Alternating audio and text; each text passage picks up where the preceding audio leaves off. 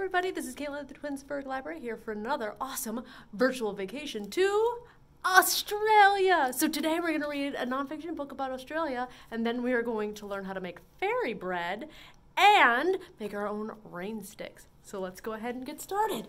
We're going to read Living in Australia by Chloe Perkins.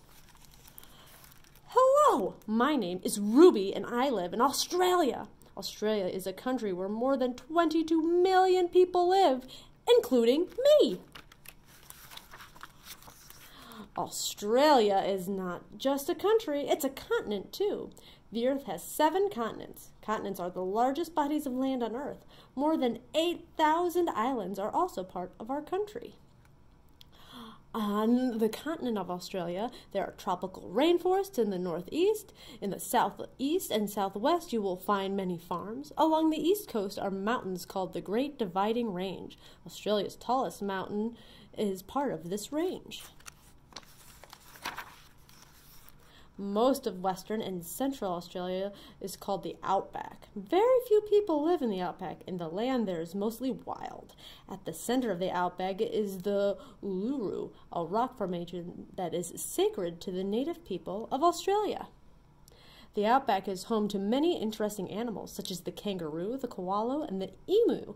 Not all the animals in the Outback are cute and fluffy, though. Some of the most dangerous snakes and spiders on Earth call Australia home, too. Most Australians live along the coast, but Australia's capital city, Canberra, is farther inland. Perth is on the west coast of Australia. It has one of the biggest inner-city parks in the world. The park is even bigger than New York City's famous Central Park. Sydney is famous for the Opera House designed by Jorn Utzon. He got the idea for its design as he was peeling an orange. Melbourne is at the center for sports. Many Australians love to play cricket, rugby, and soccer. I live on the eastern coast of Australia in a town called Byron Bay. I live in a house with my grandma and grandpa. I have one older brother named Teddy. My grandma is an artist. She paints pretty pictures and works at an art store near the beach. My grandpa is a plumber. He makes sure people have water for their homes. My brother is away at college in Brisbane, a city about 2 hours away. My grandma wakes me up each morning before school. I put on a skirt and my special uniform shirt. After I get dressed, I brush my teeth and comb my hair. Then I meet my grandparents in the kitchen for breakfast. Today we eat eggs and toast. Then my grandma brings out a special treat that we usually save for tea time, lamingtons. Lamingtons are little sponge cakes covered in chocolate frosting and coconut. Yummy! After breakfast, my grandpa drives me to school on his way to work. Our school year lasts from late January until mid-December.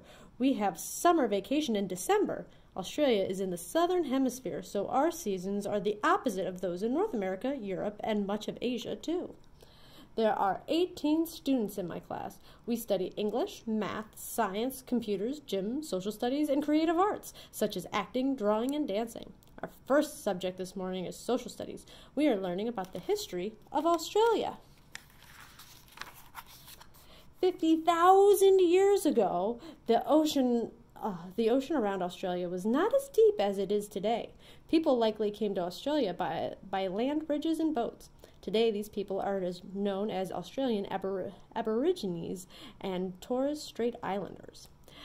Aborigines came to the continent of Australia before ocean levels rose. The Torres Strait Islanders traveled a similar path, but they settled in the Torres Strait Islands. The Aborigines were hunter-gatherers, which means they hunted animals and gathered wild plants for food. Aborigines did not have writing before they passed knowledge, so they passed knowledge down to their children through songs, dances, and spoken stories. As time passed, the Aboriginal population grew to 750,000 people. More than 700 languages were spoken throughout the land. Starting in the year 1500, people from other parts of the world began sailing to Australia. In 1770, Captain James Cook arrived and claimed Australia for Great Britain. The first group of British settlers arrived in 1788, and more followed. The settlers fought the Aborigines for their land. The Aborigines fought back, but many of them were sick with diseases that the settlers had brought with them. Over the next 200 years, settlers stole the Aborigines' land and took most of their rights. By 1829, Great Britain had taken over nearly all of Australia. News of jobs and cheap land brought even more settlers. As time passed, towns such as Sydney and Melbourne grew into big cities. Railroads were built to help people travel more quickly. Great Britain declared Australia an independent commonwealth in 1901. This meant that Australia became a country with its own government and its own laws, but Great Britain still had the final say over many of the Commonwealth's decisions. Australia became fully independent in 1986. In 1962, the Aborigines and Torres Strait Islanders fought hard for and won the right to vote. The government began helping Aborigines buy back the land that had been stolen from them. Today, Aboriginal and island cultures are celebrated during Naidak Week every July.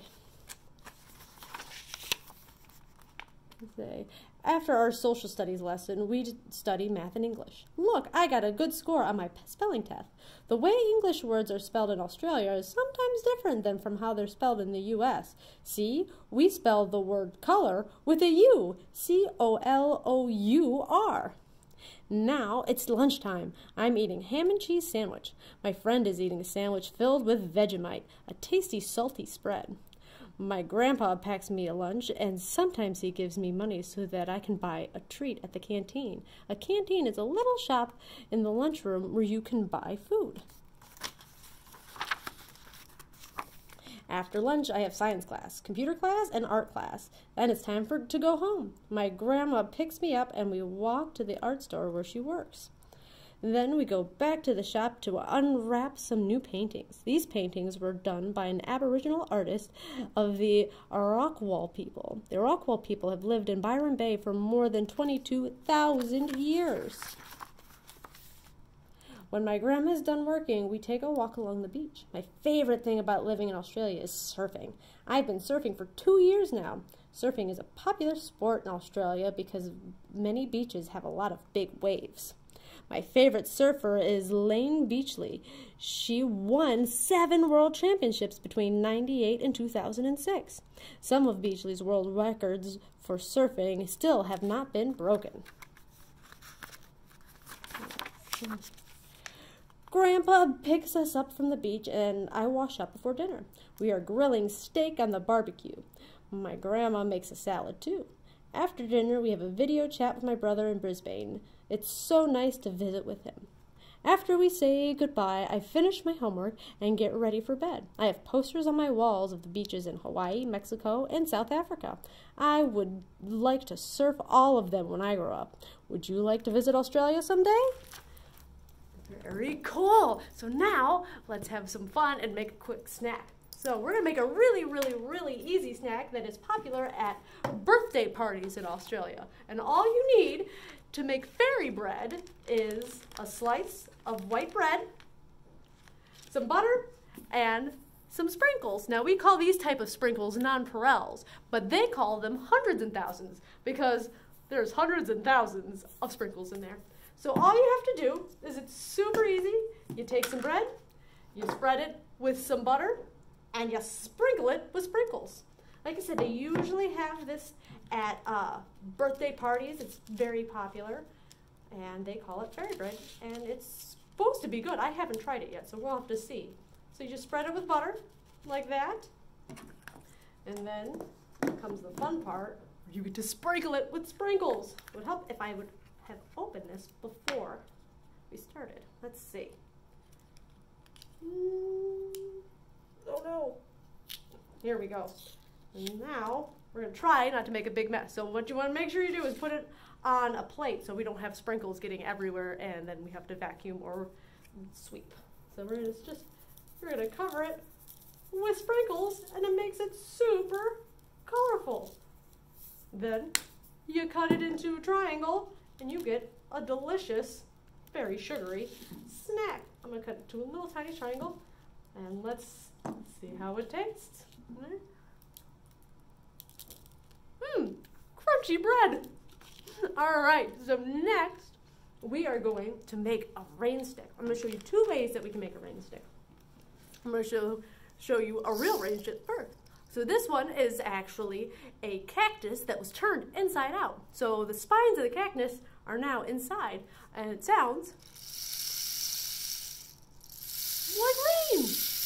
And so this is an Aboriginal instrument, and so we're going to make our own. So I'm going to show you 2 different ways. The first way is that you just need a paper towel tube.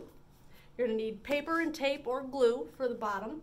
You're going to need tin foil, and you're going to need either beads or dry rice or dry beans or whatever little things you have laying around that'll make a cool rain sound. So first thing we're going to do is we are going to take some tin foil and make a big sheet of it like this, and then we're going to crunch it into like a big long stick.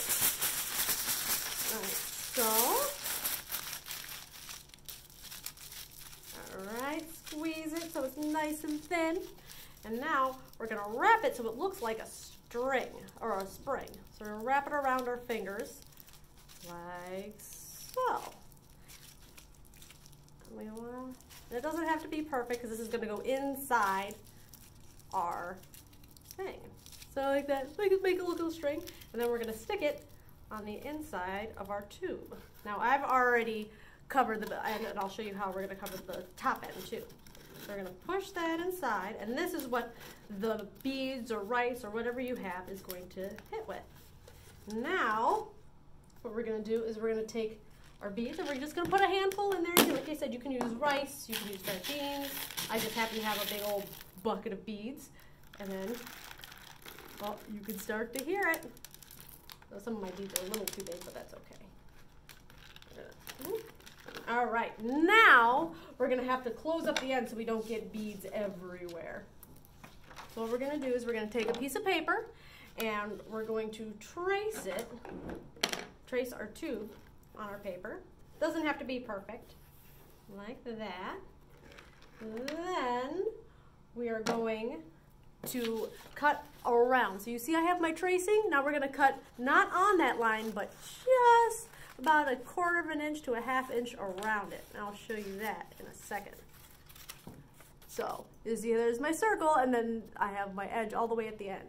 And what we're going to do is we're going to cut little strips into that circle like that. Oops, sorry. So you can see that I'm just cutting up to that line all the way around. And this will make it easier to fold down around our tube. All right. And you take your tube, you put this over top, and then you fold down all those little fans on the side, and then you can tape it or glue it, whatever you have hanging around your house. Like so. Whoop. All right. And then it'll be ready to decorate. Before I decorate mine, I'm going to show you a different way of making it using nails. So you can see that, and then you can hear it. Just sounds like it.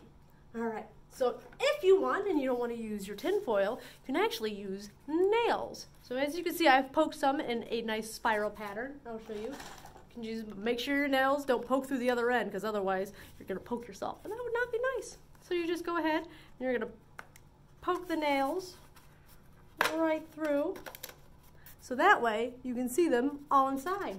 And you're going to do the same thing, as you're going to fill it with beads or beans or string. It's going to hit the nails on the way down, like so. You can hear it. And there you go, you have your own, and then you cover it the same way we did the other one. Now, a really cool way to decorate your brand new rain stick is in the style of Aboriginal art, which is called dot painting. So all they do, instead of filling a whole area with color, they use little tiny dots to make a cool pattern. So what you can do is you can take paint, or if you want to do crayons and just draw circles, that works too, but paint's kind of fun.